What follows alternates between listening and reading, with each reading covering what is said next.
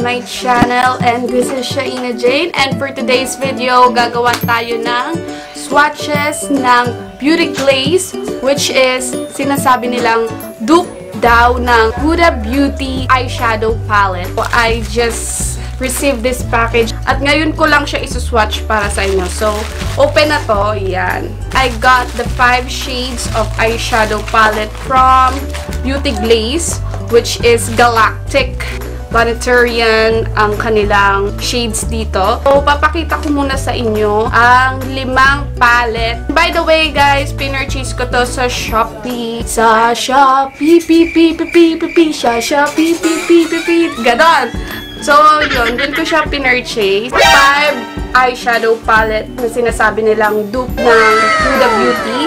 Isuswatch ko to lahat para sa inyo. This is all the shades. Sana nakikita nyo siya. First watch natin sila para sa inyo para makita natin. And sana lang walang basag sa palettes or sa pans na mga beauty eyeshadows na i-test. Pero ililib ko probably link nito sa description box below kung saan ko siya nabili. I-check ko lang kung magkano talaga ang palettes na yan na na-purchase ko. Hindi to ata sa... Let me check. Diba ako bumili pero hindi ko matandaan kung magkano is sila. Meron ako ditong prices eh. Sana ba sila? Wait. Let me just check that one. 2 hours later. Saglit lang mga ka-friendship. 5 hours later. A few inches later. Hold on, I'll be finding this. 2,000 years later. So, finally, nahanap ko na kung magkano silang lahat, guys. Na-order ko siya sa beautygirls2018.ph sa Shopee. Ililink ko yung kanilang Shopee account para maka-order kayo. Para naman sa Beauty Glaze na nabili ko na palette or eye palette, cost of 139 pesos. Guys, 139 pesos ko lang siya nabili. Diba? Na-ship to sa akin last February. Girl, ang tagal na.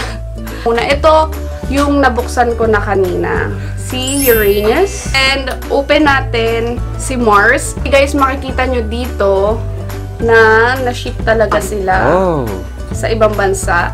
Tanggalin ko muna yung mga plastic. Dahan-dahan lang, sayang ang packaging. Pretty nila kapag na-open up. Lumalabas ang kagandahan. This is Mars, guys.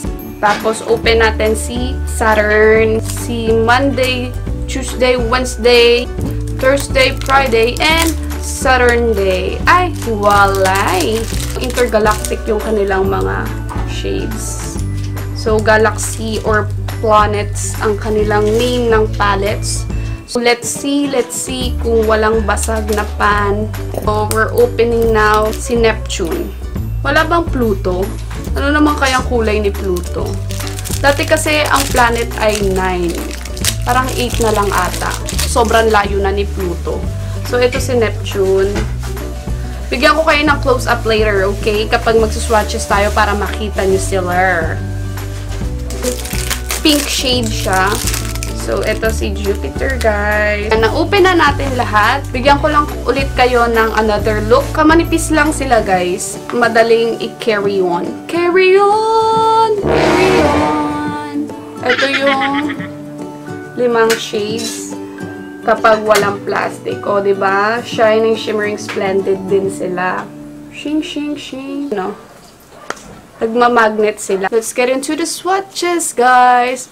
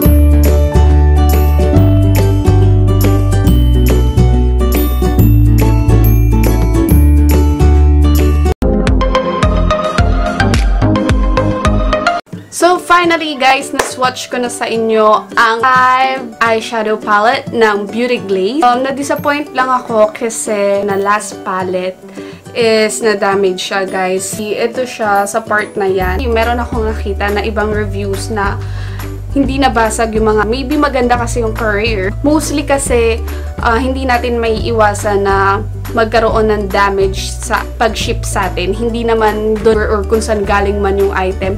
Doon kung saan nasi-ship yung product, doon nagkakaroon ng damage. Kaya mas maiging, mas nakasealed, mas better. Hindi naman sa seller nang galing yung kabasag nung pan. So, dahil yun sa courier or sa nag-ship dito sa akin. Masasabi ko lang pala dito sa palettes na to is, kung mapapansin nyo, habang sinuswatch ko siya, cream base siya. Parang ang creamy niya. Pag sinuswatch mo siya sa kamay mo, mararamdaman mo na yung tack ng kanyang pigment, tsaka color payoff niya andon. Which is, yung iba nga lang, hindi ganun ka-satisfied yung color na nabibigay. Like yung sa light shade ng mga palettes na nandito is hindi ganun ka-pigmented yung naibibigay nila kung hindi mo pa ido-double swatch or kung hindi mo pa ido-double tap yung color para mailabas yung totoong kulay. Pero the good thing is, cream base nga siya, so pwede mo siyang patungan ng patungan. But the thing is, yun nga, parang mabilis kasi maubos kapag ganun, diba? And one thing as well, base siya, mas better siya sa mga eyeshadow na glitters, mga shimmering shade. Perfect siya kasi cream base. Yun nga lang, kailangan mong i-double yung patong kasi hindi ganun kakita. Kailangan mong diinan, tsaka mas galingan yung pagsaswatch kasi para lumabas yung payoff ng color. Cruelty-free din siya. As I told you guys a while ago, 24 months bago ma-expired. And meron siyang printed dito, guys. Hanap lang ako ng mas kita. Eto, meron dito sa pinakalikod yung manufacture date tsaka expiry date. Sana mo nakikita nyo. Yung block here. Sana nakikita nyo. Ayan. Ayan. Ayan yung manufacturing date and expiry date nandito din. Then, meron dito 24 months na nakalagay. Then, nandito yung cruelty-free. Mostly, maganda siya. For 139 pesos, guys, magdadalawang isip pa ba kayong bumili? Kahit isang palette, actually, guys, kaya nyong remedyohan kahit nabasag siya. Just, diinan nyo yung pagtatap sa palette. Makikita nyo sa YouTube videos kung paano ayusin yung pans na nasira. Guys, sayang kung hindi nyo siya maayos. Kasi ang ganda ng pigment, lalo na kapag shimmery shade, kapag mahilig kayo sa shimmering, andun yung pagka-dupe ng Huda Beauty dun sa shimmering shade. Approved to me. Kasi guys, mura siya, affordable, and as I've known, Beauty Glazed, ganda siyang mag-create ng mga eyeshadow palettes. Andun pa rin yung pigment nung gusto mong color na gamitin. This one, guys, it's better pa din. It's all good. Kasi magagamit nyo siya mga occasions na nababagay. Ayan siya, o, diba?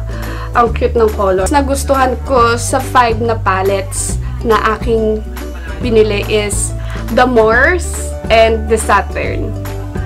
Kasi likely ako sa orange tone na may pagka-earth tone. Kasi sa Saturn, makikita mo yung likely, ito siya, guys. So, may orange tone and more likely earth tone. So, ayun si Saturn. And this will be Mars kasi more likely gusto ko rin yung may mga coral touch of color. So, ayan siya. Coral touch of color na may pagka-red. Andito na siya, combine na siya lahat, guys. Diba napakita ko naman sa inyo yung swatch na lahat. Gagawan natin yan lahat ng eyeshadow makeup tutorial. Each of every one palettes para mapakita ko sa inyo kung gano'n siya kaganda. And gagawa natin siya ng makeup look. So, stay tuned. any suggestion guys, just make sure to comment down below para malaman ko kung ano pa yung mga dapat natin gawin or kung ano pa yung gusto nyong suggestion na aking gagawin. Like this video kung gusto nyo or nagustuhan nyo yung mga swatches.